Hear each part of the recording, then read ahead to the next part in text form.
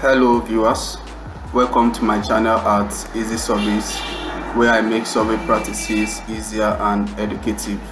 Here in this video, I want to quickly show everyone on how to add Z labels on contour lines. Alright, so this is a contour lines generated with the SWDTM plugin in AutoCAD. Alright, and when you generate contour lines with this plugin, you won't see the Z labels on the topographic lines. Alright, so this video is just meant to show you on how to generate the Z labels on the contour lines. Therefore, in the course of this video, I'll be using the LISP tool to generate the Z labels on these contour lines. So let's get started. Firstly, you need to switch up the layer of the perimeter. Okay, you will off that, and you will come to your command line, then you search for app, type app, that is upload, then you click on enter. Then you navigate to where you have the LISP file saved. Alright, I have it under the LISP folder, and here it is, Z labels on topographic lines. Alright, therefore if you are in need of this Z labels LISP file, you can check under this video description.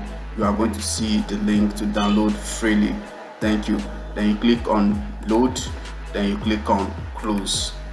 Alright, then you come back to your command line, then you search for Z labels, Z label, and here it is showing at the top. Then you click on that. Then the next instruction is to select objects. So what you have to do is to highlight all of the contour lines. Okay, when you highlight, then you click on enter. Automatically you are going to see the Z labels on the contour lines automatically.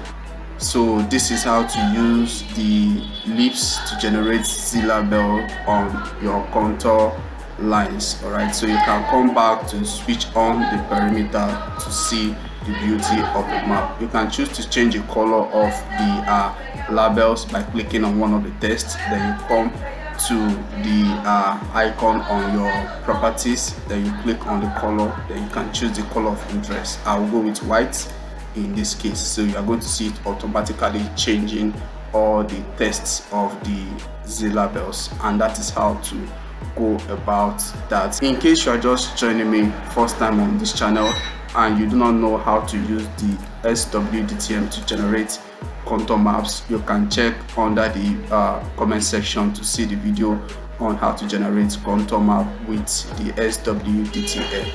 Thank you for watching. See you in the next video.